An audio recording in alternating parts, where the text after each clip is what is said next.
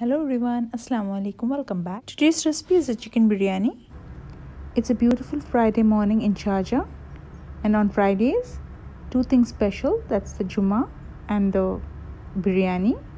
So today's biryani is a Pakistani biryani. Today I'll be making a Sindhi biryani. That's a Pakistani style Sindhi biryani. And before I move on to the recipe, if you're new to my channel, welcome. And if you haven't subscribed till now, please don't forget to subscribe and click the bell icon so that you don't miss out on the recipes posted. Making the Sindhi biryani, you'll need to fry onions first. In half a cup of oil, you'll need to fry 4 sliced onions. And fry till it becomes golden brown. And once it's become golden brown, you'll need to add 1 kilo of chicken. And fry for around 5 minutes, and you need to saute it in between, and you can see the slight color change. It has become almost white. Now you'll need to add the Sindhi biryani mix. Here I've used the Shan Sindhi biryani mix.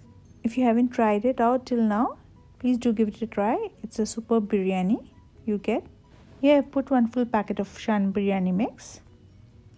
And you need to add some chunks of potato. Here I've put 2 big potatoes. I've cut it into chunks. And to this you'll need to add ginger garlic paste. That's 1 tablespoon of ginger garlic paste. And you need to mix it all well. And once you've mixed it well, let it cook on a high flame for 5 minutes, and make sure you keep sauteing it. And after 5 minutes, to this you'll need to add half a cup of curd. And once you've added the curd, you'll need to mix it well.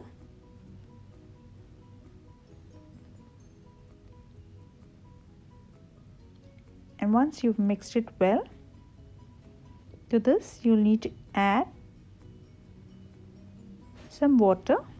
That's 2 cups of water. If you're making it with beef or mutton, you'll need more water, and you'll need to mix it well, and you'll need to cover and cook for around 15 minutes. If it's mutton or beef, it'll take more time. Now for making the rice, I've taken 600 grams of basmati rice. The rice measurement, I've slightly increased the measurement. The rice measurement was very less for the masala. I've soaked it in some water for 5 minutes. Keep some water for boiling. Add in 4 tablespoons of salt. And you need to wash and drain your rice. And add this to the boiling water.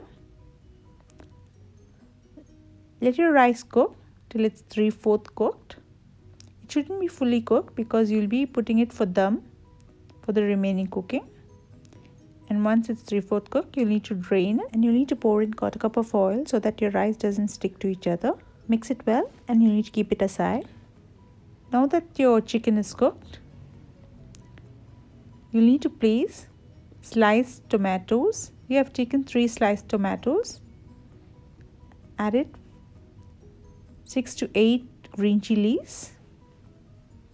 That's whole green chilies. And coriander leaves. That's 1 handful of coriander leaves. And 1 bunch of mint leaves. And you need to add chopped coriander and mint leaves. And you need to spread it evenly. And once you've added the coriander and the mint leaves evenly, you shouldn't mix it, and let it cook for a minute. And to this you'll need to add the cooked rice, and you need to spread it evenly. And once you've spread it evenly, you'll need to put it for dum. You need to seal it properly.